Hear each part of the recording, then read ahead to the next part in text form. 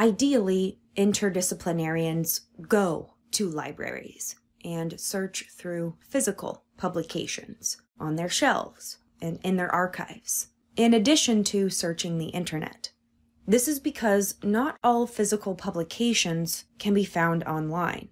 By limiting our search to online sources, we may miss important insights found on those shelves.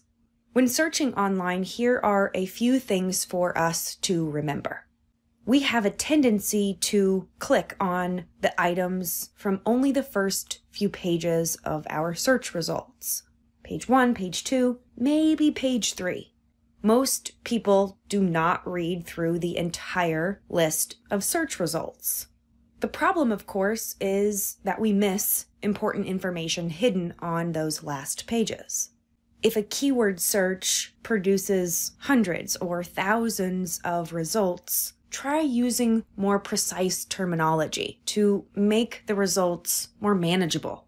Also, internet search engines like Google have a tendency to show non-scholarly publications, like those in the news, magazines, and on social media. While these publications may be relevant to the problem, they tend to overlook important information.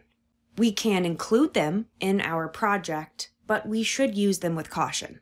They can be useful in finding examples of the phenomena of interest or in finding opinions from people who experience the phenomena in real life.